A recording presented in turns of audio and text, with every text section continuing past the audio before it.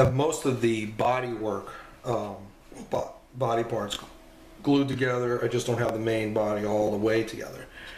Here I am with a wing section, and right here I've had to smooth it out. It didn't meet quite right there. It didn't meet quite right here. I'm going to have to put some putty in there. And if I show you here,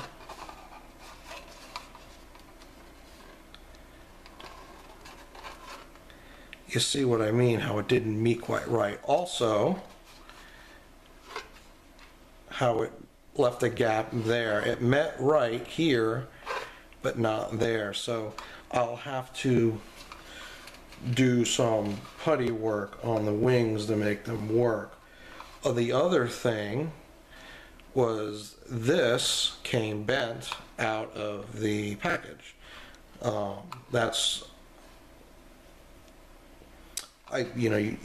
model's perfect. You're always going to have little things like that, but once I get the pylons and the cells on, I'll be able to putty that and sand it and make it smooth. So a little bit on that.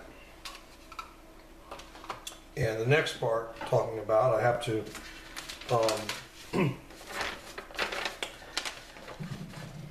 reshoot right up in here. These little parts, these little rigid things in the middle here, parts number 29 and 30. The directions had them swapped, at least the numbers swapped. The pictures were right as far as what would fit the mold, but the numbers were wrong. So on this model, the K'T'inga Class battle cruiser, the K'T'inga Class battle cruiser, part assembly, bridge assembly 3, those rigid sections, they look like little sawtooths, the numbers were reversed.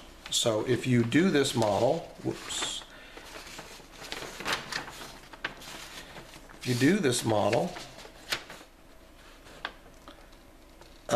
know that, and you're probably going to have to fix that.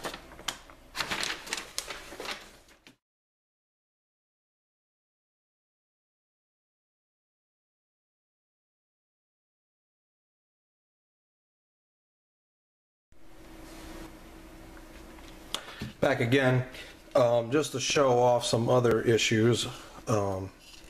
Did not meet right there when glued the pieces together, so that's another spot I'm going to have to putty. I have smoothed out most of the seam lines. That's something that's sort of a pet peeve of mine. And I'll have to get in there and putty in that area and smooth it out again. That's another spot that didn't meet too well. Let's see, any other places that didn't meet too well. Up here in the engineering section, there's a gap right in there. I'll fix that. So that was the impulse engine, and then back here, yeah, right in there. I'll try to fix that. It didn't meet well down here, some spots here. I'll have to smooth that out. But that's just par for the course. It is a purchased model. I'm a plastic model kit. It's not a real expensive one, but I'm sure even the real expensive ones have issues.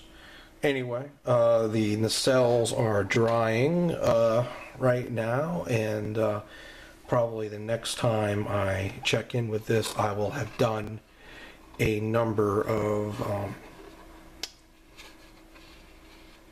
putty applications. And actually, when I use putty, I don't use putty, I use spackle. So spackle is a lot less expensive and it works just as well. I've used it for years.